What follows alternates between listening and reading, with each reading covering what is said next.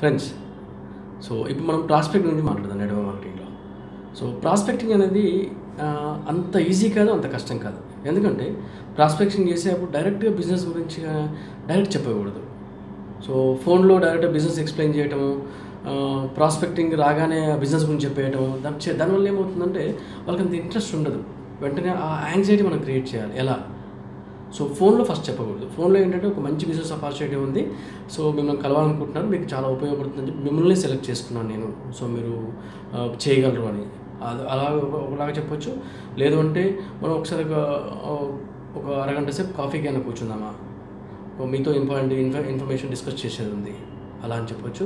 లేదు అంటే మీరు ఫోన్ చేసినప్పుడు వాళ్ళకి ఎలా మాట్లాడతారు, డైరెక్ట్ కలిసినా ఫోన్ చేసినా ఫస్ట్ డైరెక్ట్ బిజినెస్ గురించి చెప్పకండి. ఫస్ట్ ఏం చెప్తారంటే ఫస్ట్ ఫ్యామిలీ గురించి అడగండి. ఎవరికైనా ఫ్యామిలీ గురించి అడిగి వాళ్ళు బాగోగులు అడిగితే వాళ్ళకి అటాచ్మెంట్ పెరుగుతుంది. దాని తర్వాత ఆర్గనైజేషన్ గురించి అడగండి, వాళ్ళు చేసే బిజినెస్ కానీ జాబ్ కానీ.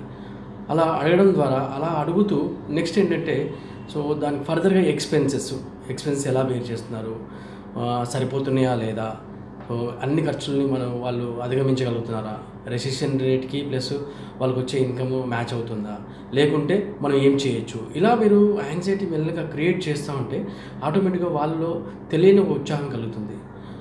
అప్పుడు మీరు ఏం చేస్తారంటే ఆ ఇంట్రెస్ట్ చూసేసి మీరు మీ స్టోరీ చెప్పండి. మీరు ఏం చేస్తున్నారు, ఏం చేస్తూ ఈ నెట్వర్క్ బిజినెస్లోకి వచ్చారు, సో దాంట్లో ఇన్కమ్ ఎలా ఉంది, దీంట్లో ఇన్కమ్ ఎలా ఉంది, ఎందుకు మీరు ఇది సెలెక్ట్ చేసుకోవాల్సి వచ్చింది, అలాంటి విషయాలు మీరు చెప్తా ఉంటే ఆటోమేటిక్గా వాళ్ళకి ఇంట్రెస్ట్ క్రియేట్ అయిపోయి మిమ్మల్ని అడుగుతారు. అడిగినప్పుడు ఏం చేస్తారు, మీరు డైరెక్ట్గా మొత్తం ఒకేసారి చెప్పకుండా దానికి కొన్ని ఎగ్జాంపుల్స్ ఇవ్వండి. ఎలాంటి ఎగ్జాంపుల్స్ ఇస్తారు? ఒకటి వచ్చి ఎలా అంటే రిలే రేస్ గురించి చెప్పండి. రిలే రేస్ ఏంటంటే సో ఒక కిలోమీటర్ వెళ్ళాలి అంటే ఒక్కరిగా పరిగెట్టిపోతే చాలా టైం పడుతుంది అండ్ అలసిపోతారు. అలాగే బిజినెస్లో కూడా ఒక్కరే చేస్తూ పోతే చాలా అలసిపోతారు. మీరు చూడండి, రిలే రేస్లో 10 మంది ఉంటారు. 10 మంది అంటే ప్రతి ఒక్కరు ఒక 100 మీటర్లు పరిగెడతారు. 100 మీటర్లు పరిగెత్తేసేసి 1 కిలోమీటర్ కంప్లీట్ చేస్తారు. సో అందరు కలిసి టీమ్గా టార్గెట్ని రీచ్ అవుతారు. ఎంత హ్యాపీగా ఉంటుంది అలా చేస్తే. అంటే తక్కువ టైర్డ్నెస్తో మనం ఎక్కువ మైల్ స్టోన్స్ రీచ్ అవ్వచ్చు. అది మన సక్సెస్ పాత్రని కూడా చూపిస్తుంది. తొందరగా మన షార్ట్ టైంలో రీచ్ అవ్వాలంటే అదొక గోల్. అలాగే మీరు ఇంకొక 2-3 ఎగ్జాంపుల్స్ కూడా చెప్తూ మీరు ఇలాగ మీకు తెలిసిన ఎగ్జాంపుల్స్ చెప్తూ మీరు నెట్వర్క్ మార్కెటింగ్ గురించి స్టార్ట్ చేయండి. చేసేసేసి వాళ్ళకి ఆ ఇంట్రెస్ట్ క్రియేట్ చేశారనుకోండి, ఆటోమేటిక్గా వాళ్ళు ఇది కూడా చేయాలనిపిస్తుంది. ఇంకొకటి అడ్వాంటేజెస్ దీంట్లో చెప్పండి. ఏంటంటే తక్కువ ఇన్వెస్ట్మెంటు, ఎక్కువ రిటర్న్స్ వస్తాయి, చాలా తక్కువ టైంలో డ్రీమ్స్ అని ఫుల్ఫిల్ చేసుకోవచ్చు. అండ్ ఇన్వెస్ట్మెంట్ లేకుండా చేయగల బిజినెస్ ఏదైనా ఉందా అని వాళ్ళని అడగండి. ఎస్, సో వాళ్ళు చెప్పలేనప్పుడు నేను చెప్తాను ఇన్వెస్ట్మెంట్ లేని బిజినెస్ ఇది అని చెప్పేసి మీరు ఎగ్జాంపుల్స్ ఇవ్వండి. అలా ఇవ్వడం ద్వారా డెఫినెట్గా వాళ్ళు నెట్వర్క్ మార్కెటింగ్ చేయడానికి ఇంట్రెస్ట్ చూపిస్తారు. ఎందుకంటే దీంట్లో ఎలాంటి లాస్ ఉండదు.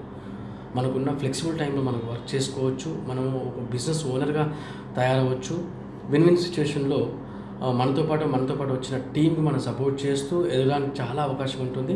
ఇలాగా మన ఇంట్రెస్ట్ని క్రియేట్ చేస్తూ మన బిజినెస్ని గ్రో చేసుకోవడానికి మంచి అవకాశం ఈ నెట్వర్క్ మార్కెటింగ్ ఉందని చెప్పేసి చెప్తూ సో మీరు మీ టీంని గ్రో చేయండి. ఇలా ప్రాస్పెక్టింగ్ చేస్తే డెఫినెట్గా లా ఆఫ్ యావరేజ్ వర్క్ చేస్తుంది. అవుట్ ఆఫ్ 10 మెంబర్స్ 2 మెంబర్స్ డెఫినెట్గా లాగిన్ అవుతారు. కానీ మీరు చేసే కంపెనీని ఫస్ట్ మీరు బిలీవ్ చేయాలి. బిలీవ్ చేసేసి ఆ ఎక్స్ప్రెషన్తో మీరు చెప్తా ఉంటే డెఫినెట్గా వాళ్ళు మిమ్మల్ని నమ్ముకొని వస్తారు. మీకే కాన్ఫిడెన్స్ లేదనుకోండి, డౌట్గా చెప్తున్నారు అనుకోండి, అప్పుడు వాళ్ళు రారు.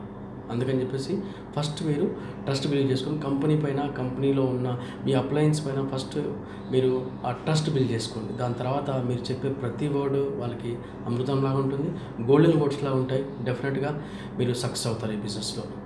Thank you. Wish you all the best.